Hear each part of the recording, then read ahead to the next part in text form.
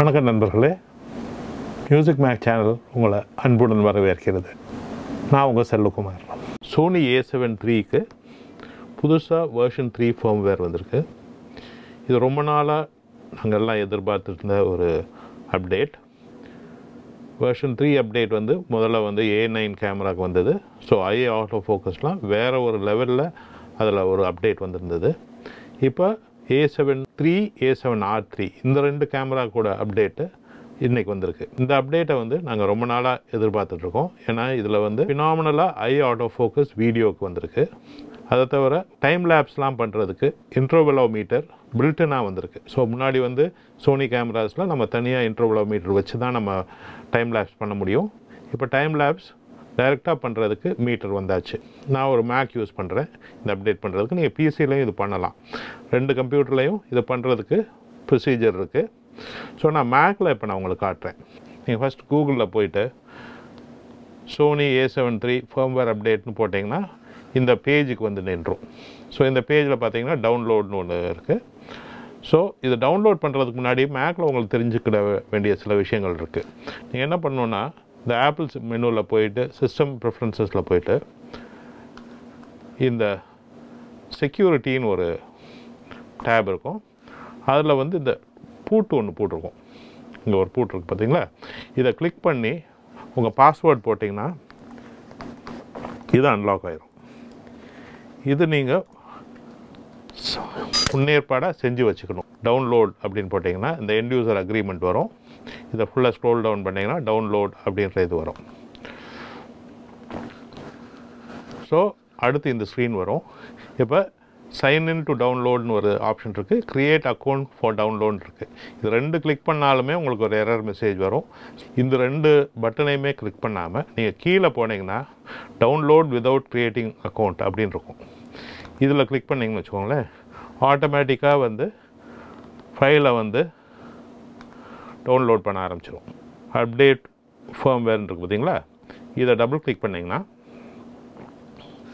Update setting டூல்ஸ்னு ஒன்று இருக்கும், ரிசோர்ஸஸ்னு ஒரு ஃபோல்டர் இருக்கும். ரெண்டு ஃபோல்டர் இருக்கு இல்லையா? ரிசோர்ஸஸ் ஃபோல்டர் டபுள் கிளிக் பண்ணிங்கன்னா சிஸ்டம் சாஃப்ட்வேர் அப்டேட்டர் அப்படின்றது வரும். இது வந்தவுடனே நீங்கள் டபுள் கிளிக் பண்ணிங்கன்னா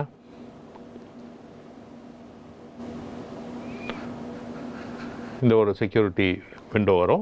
ஓப்பன் பண்ணிங்கன்னா இங்கே திருப்பி பாஸ்வேர்டு கேட்கும், சிஸ்டம் பாஸ்வேர்டு.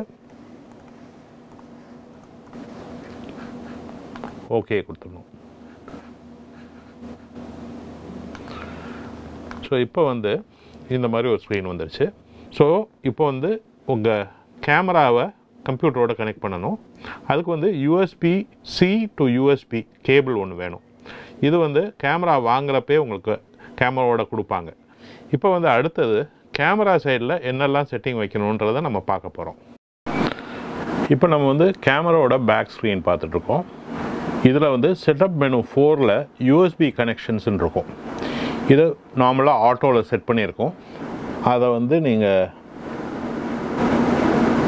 மாஸ் ஸ்டோரேஜுக்கு மாற்றணும்.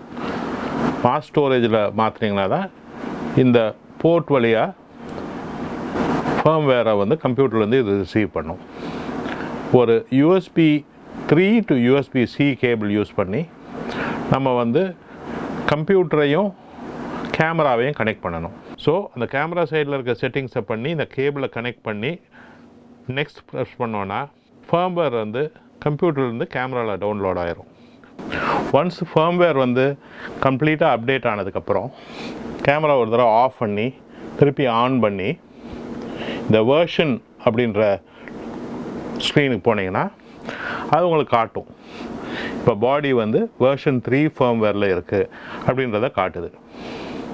ஸோ இதுதான் ஆப்ரேஷன்ஸ். ரொம்ப சிம்பிள்.